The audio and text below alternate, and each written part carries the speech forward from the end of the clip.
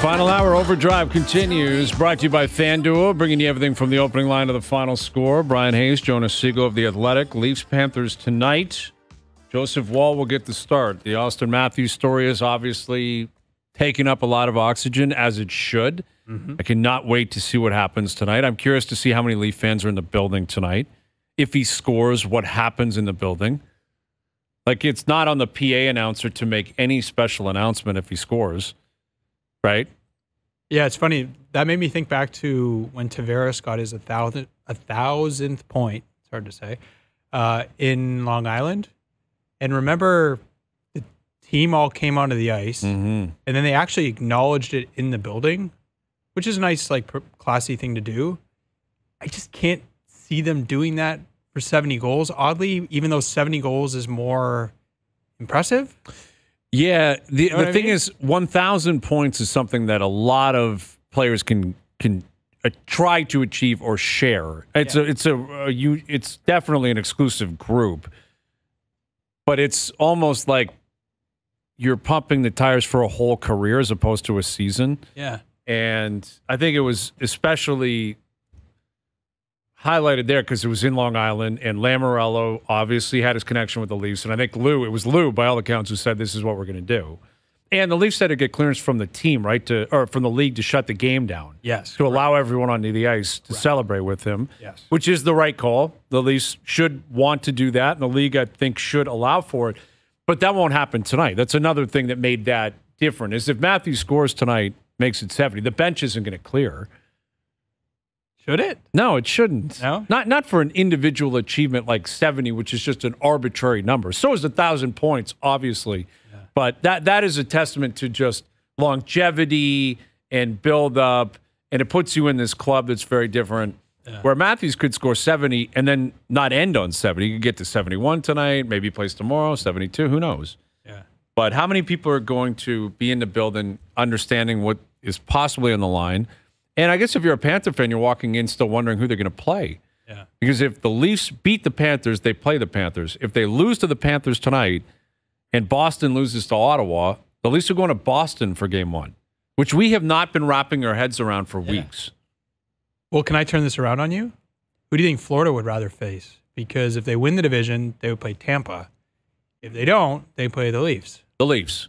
They'd rather play the Leafs. Absolutely. Think so? Yes. Tampa. Just because of Tampa's pedigree? Tampa has owned that state for 25 years. Wow.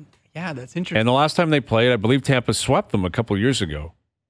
Yeah, that sounds... So Florida doesn't have anything they can look back on in terms of playoff success against Tampa. They do with the Leafs a year ago. But Florida's also a different team, having gone to the final now. Yeah. They should. I think they'd be comfortable with either team. Like, I think Florida, and you look at the numbers like you have, like defensively, they're incredibly sound.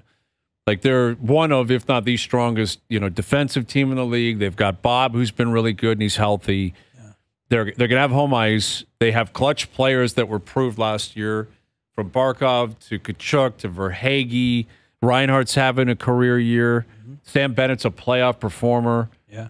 Like, they're loaded. Well, and they're going to be a really tough out. If I was picking goalies, I'd rather face Samsonov than Vasilevsky. That's another part of it. Like, Tampa's been almost as hot as the Leafs, if not as hot, for the last month or month and a half. Yeah. Tampa's been really hot to get in.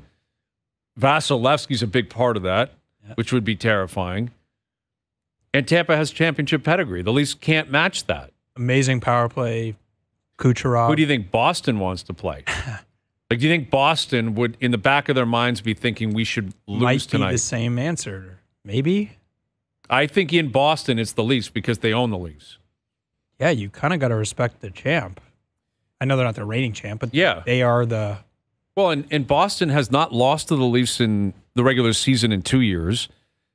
And they've beaten them the last 3 times they played in the playoffs over the last decade. Like, if you're in Boston, you would, like, Boston Bruins fans would be relishing the idea of playing Toronto. Now, I would suggest watch what you wish for. And I think the Leaf fan, I've noticed Leaf fans are a lot more muted on this after the "We Want Florida" chants last year in that Game 7, Florida-Boston, where everyone, myself included, was saying, wow, this is incredibly beneficial for the Leafs. if Florida gets through. Yeah. Because Boston was the juggernaut they were, at least immediately had home ice. Everything was coming together for Toronto.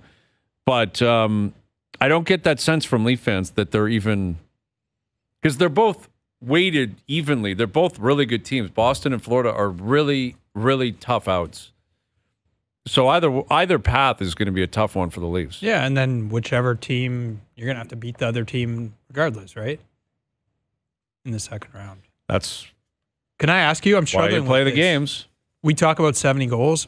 I don't know where to put Matthews on my Selke Trophy rankings. So we get 5 picks. Mm-hmm. He's not winning it. Like I have Barkov first, but like where would you put him? Would he be in your top 5? Like it's probably the hardest award, I think, to sort out. Yeah, because it's not as in your face. No. Right? Like Hart trophies are largely based on point production. That's how you get into the conversation. Sure. Selke, there isn't a tangible number you can point to that puts you in that club. There are numbers, but there's not like one you can be like, yeah, that's it. Well, and he would have numbers in terms of takeaways. Yeah, block shots. I think he could be in the top 5. Mm-hmm. Like, I don't have an answer for you on the fly, but I have noticed that people have been pointing that out, that if this guy ends up nominated for the Selke with 70 goals, how does he not win the Hart? That was me. Like, that's why I have him first on my Hart Trophy ranking. Right. The top 5 in Selke. It's never 70 happened. goals, but not the Hart. Never happened. Yeah, exactly. You've never had a Rocket winner also win the Selke or be nominated, I think. Mm-hmm. Yeah. Unprecedented. Right. Well, you think about who's won the Rocket. Like, McDavid wasn't nominated last year. No. Prior to that, it was Matthews every year. Prior to that, it was Ovechkin. Ovechkin's never been up for the Selke. Not even close. Yeah. Yeah, that will be uncharted territory. If he's a finalist for the Selke and a finalist for the Hart. I swear, I think it's being somewhat underrated. Like, I think the fact that he had 60 goals a couple years ago has made this a little more muted league-wide than maybe it should be. But I don't know. Yeah, I'm with you on that. It's going to be an awesome night, though. You got Leafs, Panthers and Bruins both playing to see who's going to win the division. And then you've got a boatload of games in the East that are going to determine who gets that last spot. Washington playing tonight, Detroit playing tonight. You got Pittsburgh, who still has to win and then really hope for a lot of different things to break their way. But the Islanders punched their ticket last night. Patrick Waugh got that team into the playoffs. The players obviously got that team into the playoffs, and a man that's very familiar with playing there and playing in the East throughout his career. Here is NHL Network analyst and former NHLer Thomas Hickey. How you doing, Thomas? Hey, guys. I'm good. Thanks for having me. Yeah, thank you for doing this. So, obviously, you're up close and personal with the Islanders a lot. How much of their recent play and their pursuit of the playoffs and ultimately clinching a playoff spot, how much of the credit do you think should go to Patrick Waugh? A good share of it. I mean, that's a group that wasn't in a playoff spot when he took over. So clearly, he's put it in a better spot than they were when he inherited the job. But, it's not like it was without growing pains. I think, they were just playing a style of hockey that earlier in the year, before Lambert was fired, it just wasn't really sustainable. And what Patrick Waugh came in and did is he's got them playing a more structured game in their own end, but he's got them with competing a lot harder and being a lot tougher to play against. And I think that's the biggest thing that he's done. I think he's been a great motivator, and you've got, a bunch of guys that clearly care, but they weren't getting their all. And I think Patrick Waugh's come in and just sort of brought a life to that group, and I give him full credit. And the guys have stepped up. I mean, he's got some big performances in net when he really needed to, and he pushed a lot of buttons as well. This is a group that, on paper, doesn't look anything like it would have opening night of the season, just with the way he's moved bodies around. Yeah, and in terms of the goaltending position, Varlamov, like it was Sorokin's team, and the last 4 or 5 years, when we speak with goalie experts, they say obviously Vasilevsky's the king, Shesterkin's thrown his hat in the ring, Hellebuck. But Sorokin was a guy that was always in that conversation as one of the 4 or 5 best goalies in the league. And yet it's Varlamov, who's a veteran, who's done it before, that kind of pushes them over the top. And it was Waugh that kept riding them. And I'm curious if you think his history at that position, like how big of a role did that play in his analysis of who he should go with? And maybe having the courage to say Varlamov's going to be the guy to get us to the promised land, even though Sorokin is the guy that holds the title as the number one goalie there. Yeah, I don't even think, with respect to the way you phrase that, I don't even think it's courage. I think it's a gut. You mentioned Patrick Waugh, and obviously, name is synonymous with great goaltending. So he's got the pulse for it. But I think people, you can look over the fact that when Patrick Waugh won the Jack Adams Award as the top coach in the NHL, who was in net for him? It was Semyon Varlamov. So he's got a trust in that goaltender, and Varley's just been so good at every stop. Every time you need a save or a start down the stretch here, he's leaned on Varley. And Ilya Sorokin's game, he was so good last year. Like I think he was the best in the world, and neck to neck with Linus Ullmark. And he hasn't been quite that way. But what this has allowed him to do is get some reps and time to practice and just sort out his game just a little bit. And I think you saw the results of that against the Rangers on Saturday. He was brilliant. Him and Shesterkin going head to head. It was fun to watch and fun to see Ilya Sorokin back to that level. So I think it's a good problem that they have. I think it buys time for Sorokin. And I've said it to a few people now that that they're going to be playing the Carolina Hurricanes. Not too many areas the Islanders line up well with the Hurricanes, but one of them is in net. They've got two great goalies, and I think you'll probably see both of the Islanders goaltenders in that series. I'm not saying that I think Varlamov's going to get blown out at all. I just think you have that luxury of two good guys. If things aren't going your way, he's one of those guys that has ability to win a game for you flat out. So, Thomas, that is the case? Like, Varlamov is going to be their game one starter? No, that's not the case. That's not what's been said. So, you know what? I'm just going with my gut or my logic. Varlamov's been awesome on every single start that he's had in the last month, and he's gotten wins every single time. So, I think he's the guy. Think would play tomorrow just to get him another game and get Varlamov some rest, but if you're going just based off of the last month that's really propelled them into the playoffs, Varlamov's been the guy when they needed a win they go to. So I think you'll see him get that has not been set in stone. With Thomas Hickey of the NHL Network, and we got a wild one tonight because Detroit, they stormed back last night, tie it late, win it in overtime to keep their dreams alive. Washington wins yesterday.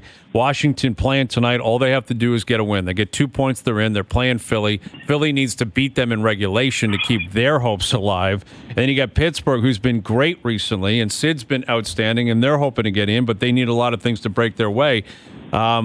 I guess we'll ask for a prediction here. Washington, Detroit, Pittsburgh, Philly. Who do you think will get the last spot in the East? The team that has I'll tell you this. I just did a show on NHL Network, and going through the scenarios, it's nauseating. There's too many variables, but the one that stands out is the Washington Capitals. And, playing against Philly, who's going to be rested, it is a tough back-to-back, but they only give up 16 shots last night against the Boston Bruins. So Lindgren's sort of the reason they're in this state that they are right now with a chance to seal a playoff victory. And he didn't see too much work last. That's a benefit. That's a bonus for them. I think John Carlson might play, he's definitely going to play upwards of 30 minutes at even strength. If the game goes into overtime, he'll play even more. They're so banged up on the blue line. I'm not sure how they've managed to stay in like they have, but Washington has definitely got the clearest shot to it, and I'll be calling the game tomorrow between Pittsburgh and the Islanders, and if that game means something, I'll be excited for it because it would be fun to watch Sidney Crosby try to will his team in, but I think things might figure themselves out tonight. Well, Thomas, if you were thinking for the New York Rangers, which of those teams would you be most, I guess afraid is not the right word, but like of those teams, who would you least want to play? Detroit, Pitt, Washington, Philly? I'd probably least want to play Pittsburgh. Yeah.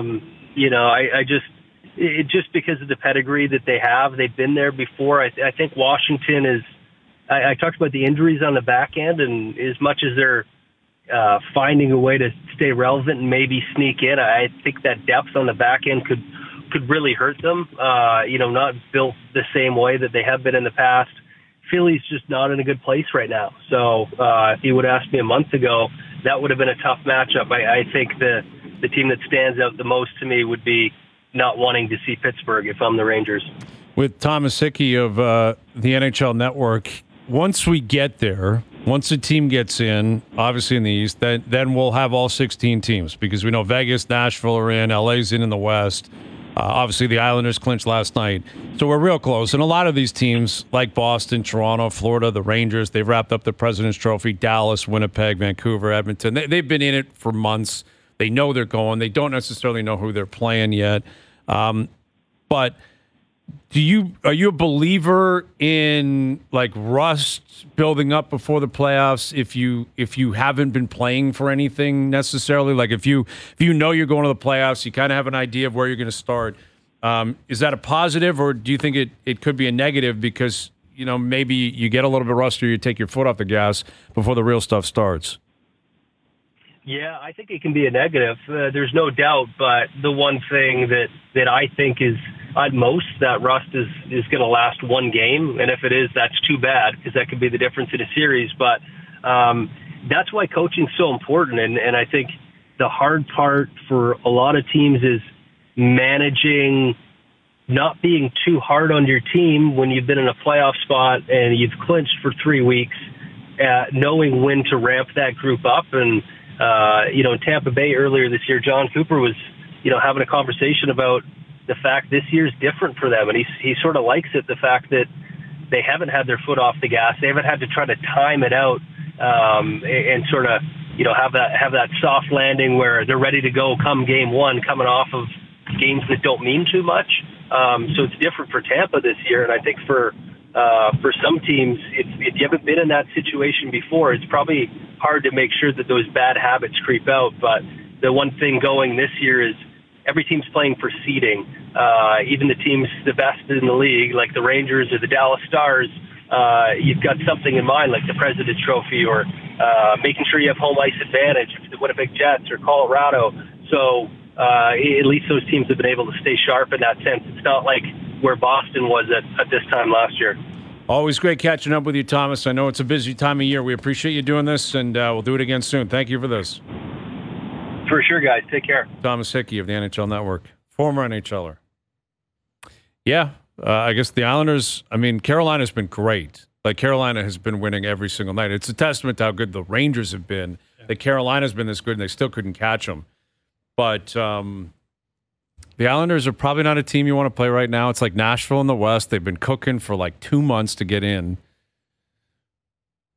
Yet, generally speaking, the best team is probably going to win the series. The Stanley Cup playoffs is a complete crapshoot, but I don't know. There's a lot of parity in the league. We'll see. Do you trust like the Hurricanes goaltending? Do you trust now that they have Gensel that they're going to be able to score? I think they're a really good team. I do too. I think Freddie Anderson, since returning from his latest injury, he's been really good. Yeah. But it's definitely a question mark. But if Varlamov's going to start. What a crazy story that is, eh? Yeah. Like, Sorokin was second for the Vezina last year. But the other guys just played better. That's precisely what's happened. And you got to go with your hot hand. It's like Nedeljkovic and Pitt. Yeah. The same thing. It's Lindgren in Washington. Like, when you're desperate, you ride whatever you have to get in. Yeah. Florida did that last year. Yeah, Alex Lyon. Yeah, Lyon was just playing. Like, Bob was there. Alex Lyon started the playoffs. Yeah. Bob was on the bench. The highest paid goalie in the league. Yeah. And then look what he did once he got in there. And he just got in there because Maurice was like, what do we have to lose? Like, put him in. Let's see what happens. I think, did he replace him during a game? Yeah, like Lyon, the Boston series, right? Yeah, it was the Boston series. But I feel like Lyon got pulled and Bob went in and played really well. Maybe they came back and won. And then the rest was history. They never looked back. All right, Steve Phillips on the Jays getting some reinforcements back. Erik Swanson is activated and Jordan Romano is activated. The Jays game 2 series against, or game 2 of the series against the Yankees goes tonight down at the Rogers Center. So we'll catch up with Steve get his tee up on that. We'll get to our best bets later in the hour. Overdrive continues, TSN 1050 and on TSN 2. All right, best bets brought to you by FanDuel later in the hour. Jays Yankees tonight. Big win last night. Big win. Chris Bassett looked good. We haven't talked about one thing that we should talk about at some point. What do you have? Juan Soto? No. Well, he's been great, as expected. Of course. Play-in tournament tonight. Yes, the NBA. And it's like, I think about baseball and kind of the way they've set up their playoffs, and obviously the NBA with the play-in.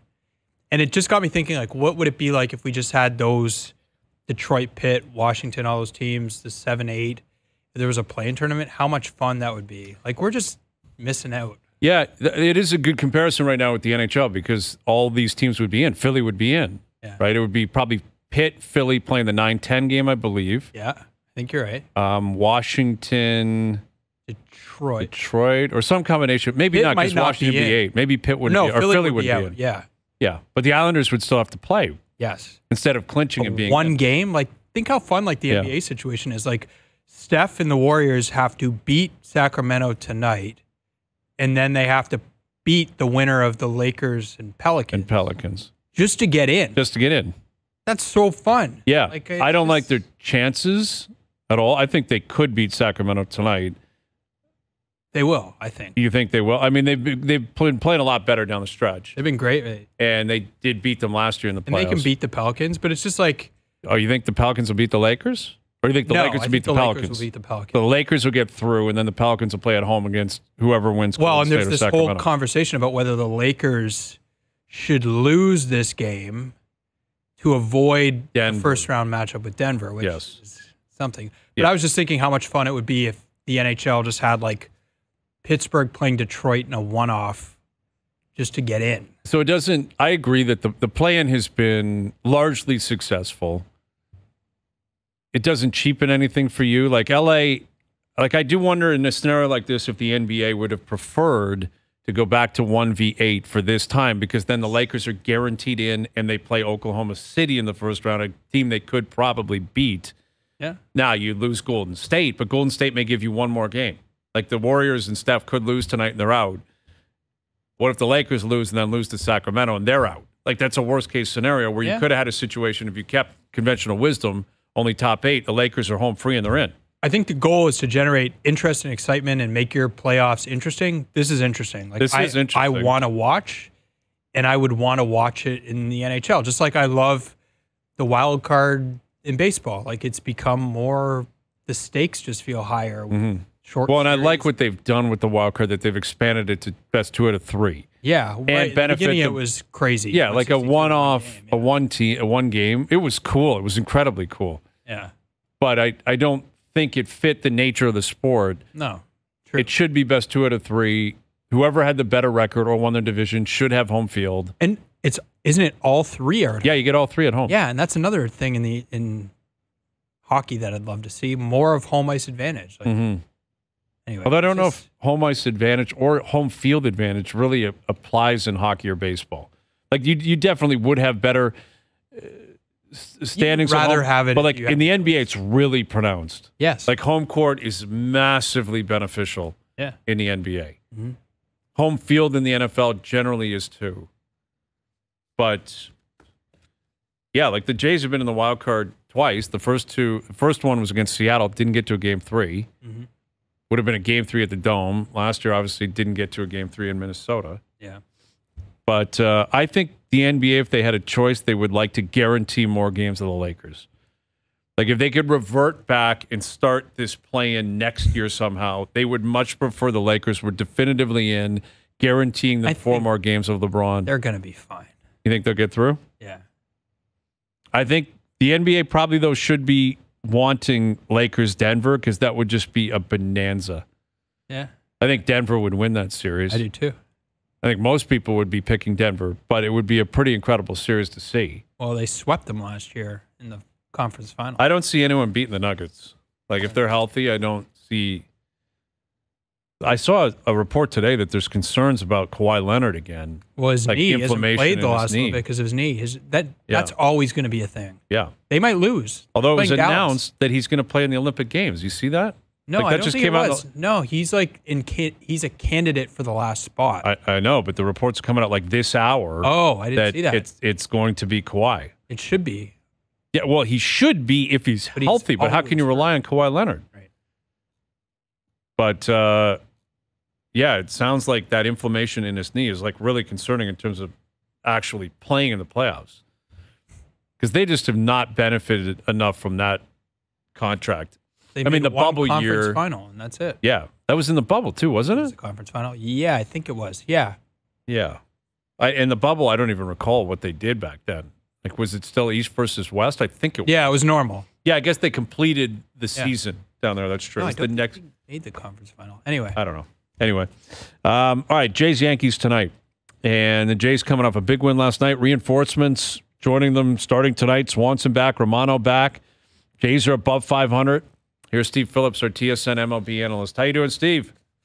I'm doing great, guys. Kawhi Leonard in the Olympics sure sounds like an international incident on the verge of happening. Yes, it does. Like, how could you possibly trust that guy that he is going to be there, he's going to play, he's going to be healthy? Did you see the rest of the roster? They do not need him. Well, that's another part. He may not play anyway. Like, he'd probably be a rotation guy. Play. He's one of their. If he's healthy, he's one of their best players. But they have other best players. Is he? I don't know. When he's at his best, I mean, when was the last time he was at his best? This year. This year? This year, he's had some stretches where he's like at his prime. Kawhi, best Kawhi? capital No, Kawhi. Stop it, Jonas. All right, I'm telling you. Stop it. All right. No, Steve. he was good, but he got kicked out of those games that he was at his best. Yeah. See, there you go. Steve knows what's up. Don't argue with Steve. It's got to be frustrating as a manager, though, when you have just a great talent that you can't rely on because they're hurt all the time. Oh, it doesn't matter what sport it is, right? I mean, it really doesn't matter. And typically, if it's a great player, you've invested a lot of money in it, and it's a lot of money sitting on the sideline, unable to perform for you. And, look, it's one thing if you lose, a player like a number 5 starter, you can replace that because, you've got other guys who could have been the number 5 starter, but you can't replace the superstar. You can't replace the running back, the quarterback, or your ace pitcher. And that's, and certainly for Kawhi, he's such an impact guy. It is a challenge for them whenever he either gets ejected or goes down with an injury. So, yeah, exactly. And in terms of where the Jays are at and their concerns about injuries, before we get to the guys coming back and how they've really survived without Romano and Swanson, which is a true accomplishment in terms of wins and losses. Kevin Gausman, his last couple of outings, Steve, it's been a struggle. His numbers are very bloated. He's getting hit and hit hard. We know that he was banged up in the spring. He only had one start in the spring. It was right at the end of spring training. Is it still him catching up, or is there something deeper here that might lead to some concern for the Jays? Boy, every time he pitches and he gets knocked around, I keep thinking that they're going to come out and say, you know what, we're going to put him on the injured list, and his shoulder's flaring up on him. Just that his velocity came back this last time, which was good, but command is the name of the game. And if your velocity's down, you better locate your pitches. And even if your velocity's good, you better locate your pitches. And that's the thing that's missing. And sometimes with an injury, it's not the velocity that's the first thing to go. It's the command. Now, I mean, they keep saying he's okay, and this is the normal sort of April for him. I don't remember last April being like this for him. So I am concerned about it. I think that the good news is Jose Barrios is pitched out of his mind. Chris Bassett looks like Bassett again. Kikuchi's been okay. This will be a good matchup tonight against Rodon. But, I do think that the Gausman aspect of this is a huge, huge deal for the Jays. They need him right, and they need him at his best. Well, Steve, speaking of starting pitching, Hayes and I were talking before about the Jays and developing pitchers. Why do you think some organizations are really good at developing starting pitchers and others, maybe like the Jays, aren't? Yeah, I think every organization is different. Cleveland's the best. They just continuously have a line of pitchers that come through that can get the job done for them. And I think it's, a lot of it is analytics. A lot of it is scouting. It's not only about velocity anymore. But I got to tell you that my belief has always been you can go get pitching. There are guys who have failed in certain places that they get a fresh start. And they next thing you know, they step in and do a good job. Look at Michael Lorenzen. He was a reliever for a long time. Made it the All-Star team for Detroit last year. Got traded to Philadelphia. Threw a no-hitter for the Phillies when he went there. and then he sort of faded away and had to wait a while to get a job. Then he goes back to Texas. So you can find pitching, I think. Much harder to find an everyday position player. And so, but I think that developing an ace goes a long way because it saves you so much money, to be able to not have to pay a guy, $30 million to be able to get the job done. And so it is certainly an issue that the Jays have not developed their own. I mean, Pearson was supposed to be that guy, and he never seemed to fulfill that potential and become that ace. And even that, he's not even the most dominant reliever at this stage of the game. And so, I think that developing pitching is a big part of it. The Indians, the Guardians, I guess you call them now, are the best at doing it. And those organizations that have a good job of doing it, small markets particularly, look at Tampa Bay, although they go out and they know who to acquire and when to acquire them from other organizations, and then they fix them. That's the other thing with analytics. You can get a guy and turn him into something better than what he's been. With Steve Phillips, our TSN MLB analyst. So Romano is back and Swanson is back. You mentioned Pearson. They've optioned him to the minors, I believe to AAA. And Mitch White, they've designated for assignment. But that was a huge story breaking camp. Like, how do you survive without your closer and basically your number one setup guy? And when the dust settles here, Steve, they're 9-8. It seems like a decent job. I mean, better than that. They've patched it together. It hasn't always been pretty. There have been decisions that have caused some concerns up here, or at least have the fan bases fired up. But again, they've kind of gotten through a lot of these fires that we've been talking about, including the guys I just mentioned who are now activated and back with the team, and they're above 500. Yeah, no, I agree. And yet this division, Tampa Bay's 9-8, Boston's 9-8, and you look at Baltimore and the Yankees, in front of them. And so it is a really tough division, and people can keep saying, well, maybe it's not as strong this year. It is. And I think for Toronto, the fact that the offense hasn't been what they would have liked early on. Vladdy's not really Vladdy yet. Bichette's not Bichette yet. They've been able to win some games, right? And that's really what you have to do. Timing matters. Big hits in a certain situation matter. They've done a good job getting through it. I am a little worried about Romano and Swanson still. They didn't pitch great on their rehab assignments. And I know we dismiss it. Look, what we do is when a guy pitches well, we think, oh, great. Now he's coming in. He's ready to go. We're setting him up to succeed. When he's not, we say, well, it was just we wanted to make sure he was healthy. We justify it. But, neither one of them has had great command. Romano has given up, a fair share of walks on his rehab assignment. And Swanson's given up some hits. Now, I love both those guys when they're healthy and locked in. But it's going to take some time. And my guess is they're going to throw them right into high-leverage moments.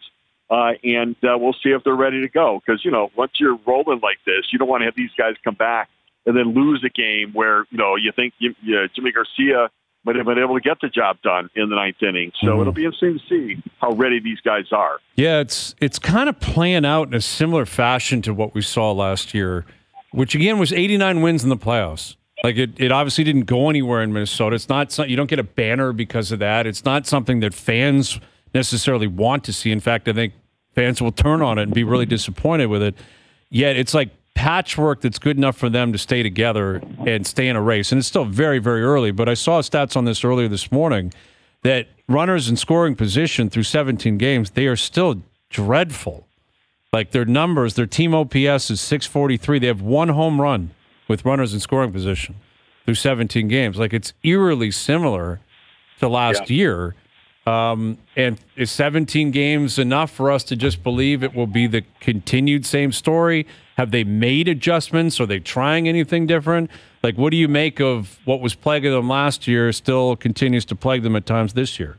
Yeah, I mean, here's the thing. We don't really know the whole story yet, and it's only a 10th of the season when you think about it. So, but, typically there are other organizations where they weren't very good last year at doing certain things, and now they're better at it. And look at Detroit and what they're doing. Detroit's hitting with runners in scoring position. They're pinch hitting. They're getting pitching done. They didn't do it last year. And so, you look at some teams that have actually, not replicated the preceding season. And so it is a bit concerning, but we also know it is early. They can't get things going. Bichette and Guerrero have not gotten hot yet. And Jansen's back. I think he's going to put a little pressure on Kirk to get him hitting a little bit, which we're seeing some response right there. And so, I think that it's too early to tell. But I'm with you. I'm not buying the presentation that the internal improvements have actually improved just yet. And so I think it remains to be seen. But, they're considering everything. 9-8's not so bad. Well, Steve, are you buying the Yankees as a potential division winner? I think they can. But, like, for instance, Rodon's so critical to them without Garrett Cole. He's got to pitch like the ace. If he starts to fade away like he did last year, then the Yankees are in trouble. I mean, Nestor Cortez wasn't great the other day. And so, I think the Yankees have had some very good fortune so far. They've really hit on days they needed to hit. Their bullpen's been excellent for them, which has been a big issue for them. They've been able to weather the loss of Jonathan Loaisiga. And so, I mean, the Yankees are a good team, but I don't think that they're an unflawed team. I think they've got their own weaknesses and problems on their roster. And the Orioles haven't really hit stride yet either, and they're going to. So, I mean, I think the Yankees are certainly a team to be reckoned with, but they don't scare me. And I think that the Blue Jays certainly aren't playing them like they're scared. Jays-Yankees tonight. It's going to be a fun one. We'll do it again soon. Thank you, Steve. You bet, guys. My pleasure. Anytime. Steve Phillips, our TSN MLB analyst. Yeah, your boy Juan Soto didn't look so great last night, Jonas. Look at his numbers for the year. He's been great. He looks like a Yankee. Like he's got this. I got to tell you, as like his biggest fan, the stuff he does in the batter's box would drive me crazy. Yeah. Like he's almost like he does this thing where a pitch will come in and he'll watch it go and he'll just like look at it and he'll be like, all right, that's what you got. Well, he'll put his head down, like stare it in sometimes. Yes. Which is totally unnecessary. He'll like shake his head and be like, that's what you got? Okay. Mm-hmm. No problem. Yeah. Listen, he's an immense talent. And if it works for him this year, he knows he's going to get paid in New York. Yeah. Like if this continues and he has a massive MVP caliber season, he's staying a Yankee. He'll sign a 10-year deal or something. And for what? Did you see that report? Yeah, but I don't think like baseball's changing, man. Look what's going on this offseason. Like the monster, I think he has done himself a disservice. He might be different because he's in his own class. He could be. Well, Ohtani was in his own class. But Ohtani represented something completely different, more so than Soto. Soto is not the same marketable player that Ohtani was and is. Counter, Soto's a lot younger. Counter to that, he's not a pitcher. But that's it. Like, it's not about building a team and who you think makes the most sense in terms of the next 10 years of winning and losing. Mm-hmm. With Ohtani, it was all about the marketing. Plus, he is who he is. I mean, he hits home runs. He's a great hitter if his arm returns. And I'm not convinced he's going to return after this long of an absence and just be a stud again. But it's tough to bet against him because he's been so good. And if you can get 4 years of him pitching and hitting at that height, yeah, that's just a different category than anything we've seen in sport. Soto is a conventional example of a great ball player at a really prime age. He's probably still going to make a fortune. Like Aaron Judge a couple of years ago still made $40 million a year on a long-term deal. Yeah. So I would think Soto would expect and will probably get similar numbers in terms of per year. But I don't know if it's like blowing past Judge per year on a 10 or 12-year deal. I think baseball is changing, man. So you're saying teams aren't going to be willing to do that kind of stuff? There seemed to be some collusion this year. You think, yeah. Yeah, like something went down here where even the big, bad Scott Boras had to chew on it a lot. Like Blake Snell's winning Cy Youngs, and he's sitting there getting nothing in terms of offers. Jordan Montgomery was really good. But see, the part I struggle with is like, why all of a sudden would that change? There's no like analytics we've had them a while. What changed all of a sudden where teams are like, you know what, we're not going to give these mid-tier or even high-tier free agents long-term deals. Why? I don't have the answer for you on that. I mean, most of those deals don't really work out. So maybe there. I think maybe the players have to take some responsibility on that they turn down offers and then teams say, all right, well, that's what it is. So see you later. We'll move on to someone else.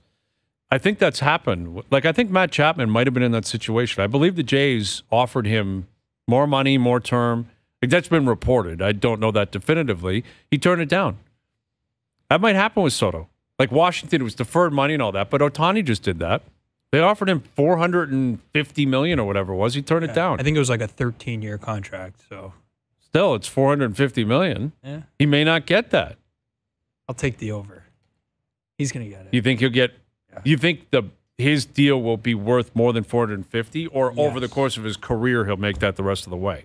I think the deal will be more, and I think it'll be I don't think he's making $500 million. I do. How I think he's 25. Yeah, he's in his mid-20s. Yeah, he's 25. Mm-hmm. He's getting it. So it'll be 26. 10-year deal. Although maybe he doesn't want a 10-year deal. 10-year deal at $50 million a year. You think he's going to make $50 million a year when Judge just signed for 40, I think, and just hit 62 home runs? He's better than Judge. I don't know if he's better than Judge. He's not a better or more revered Yankee than Judge, which is important here. I don't know if he ever can catch up. Yeah. I guess he can if he's there for a long time and he's the man and they win a World Series. Judge hasn't done that. Yeah. But Judge is beloved in New York. The captain, yeah. Well, and he's drafted, developed 62 home runs. Yeah. And they said this is as far as we can go. He was older at the time. He was 30, I believe, when he signed that deal. He was, yeah, exactly. So Soto has that going for him, but Soto's not known as a Yankee yet, where Judge, that's exactly what he was, and that's what they were signing. Well, speaking of that, how come the contract extensions or the contracts for Bo and Vladdy don't come up a lot here? They have 2 more years of control. I would think it would be they haven't won conversation, but I guess it's not automatic anymore. Well, they haven't proven to be as good as the players we're talking about right now. True. Like Vladdy and Bichette are not the equivalent of Soto and Judge. True. Okay. And I think they're probably being a little bit patient here, trying to figure out where baseball's going. Yeah. Like if things are changing in baseball, you don't want to be the last one to give out some crazy deal and then everything starts to revert. Yeah. And go a different direction. I would assume that has to be a part of it. And it takes 2 to tango. The players can gamble on themselves as well. Well, and you still don't know what they are, right? You have to have that answer pretty soon, though, don't you? Like, they've been in the league for quite some time. Yeah, maybe this is what they are. They're not kids anymore. Vladdy and Bichette are in their mid-20s. Like, if we feel like we know what Soto is, why don't we know what Vladdy is? Great question. I mean, if that's what they are, that's very good players, not great players. Not like superstar players. Just very good. Perennial all-stars are close to it. But not MVP candidates. Yeah. And those guys shouldn't make that much money. Yeah. They'll make a boatload, and relatively speaking, they're going to be worth a fortune. Yeah. But you can't hand Vladdy a $400 million contract right now. No, but we talked about that. I remember talking to you about it on the show. Well, when he was chasing an MVP 2 years ago, it was like that's where he's going. Yeah, it was Tatis that signed that contract, and we were like, when's that coming for Vladdy? Exactly. Well, and go ask San Diego how they feel about that now. Well, and after the suspension, Bogarts and Tatis, and been a mess.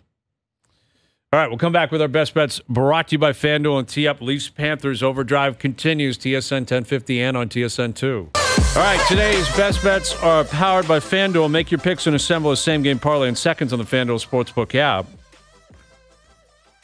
Lots of Leafs tonight. William Nylander, 4+ shots on goal. Mitch Marner, over 2.5 shots on goal. And Auston Matthews, anytime goal scorer. He scores every night. Got to get to 70, doesn't he, Jonas? I wonder if he gets like 71, like if he just scores twice. See, that's the thing. No one's saying, why would this guy stop at 70? Yeah. But I think if he scores tonight, he's not going to play tomorrow night. No, but I think he could score. Why couldn't he score twice? Of course he could. It seems like every game when he gets one, he's getting... Yeah. He's going to have chances. Yeah. How many shot attempts did he have against Detroit? 15 shot attempts. Yeah. He's just ripping shots on net. And he had they weren't just attempts. He had great opportunities. Yeah. Yeah. That would have been electric. The roof would have popped off. Yes, if he had scored in overtime. The reaction to him getting 69 was as loud as I've heard it for a regular season game. Because everyone realized now he's on the verge of doing something. Yeah. Today's best bets powered by FanDuel. Download the FanDuel Sportsbook app today and find thousands of ways to play. Please play responsibly, 18+ and physically located in Ontario. That's what he represents. He's an all-time great Leaf already, and you're never going to forget this season where it's really broken the topic of apathy, which I really appreciate greatly because, the last number of years it's always been wait for the playoffs, who cares? People have been caught up in this storm. It's incredibly captivating. You can't look away, and you're you're engaged and jacked up for regular season games. Yeah. It reminds me, actually, we were talking about Judge. It reminds me of the Judge home run chase. Exactly what it was. And no one in New York was like, sit him down. What about the ALDS? Don't make sure Judge doesn't play too much. You got to win a World Series. It's the exact same thing. Him chasing Maris, although Matthews isn't chasing anyone in particular. No, just like a hollowed mark. Yeah. But you get to 70, you move into that next category. How many guys have scored 70? Not many. 8. 8 players prior to him. We keep just speaking it into existence that it's just naturally going to happen. It's just difficult to bet against the guy. Like you said, he scores every night. Yeah. He scored, I think he has it's almost a goal per game for 4.5 months. Yeah. Yes. Like he had that one little dip where there were a couple games where he didn't score, and then it was like, it's probably over. Yeah. And then he had the 2-goal game about 3 weeks ago, and I was like, all right, it's back. Yeah. We've been talking every game We've been talking 70 for like 3 months. Yeah. 70 for 3 months. And he's on the verge of it possibly happening tonight. You can hear it right here on TSN Radio. Leafs Panthers tonight, right here on TSN. You can watch the game on TSN4. It's going to be outstanding. Jonas, great seeing you. Enjoy it. There it is. We will. Jonas Siegel of The Athletic. Thanks to everyone behind the scenes for helping out. We appreciate it. Everyone for tuning in today. Radio, TV, podcast, web. We appreciate that. We're out of here. Enjoy your evenings. Enjoy the games tonight. We're back tomorrow at 4 p.m. We'll chat then.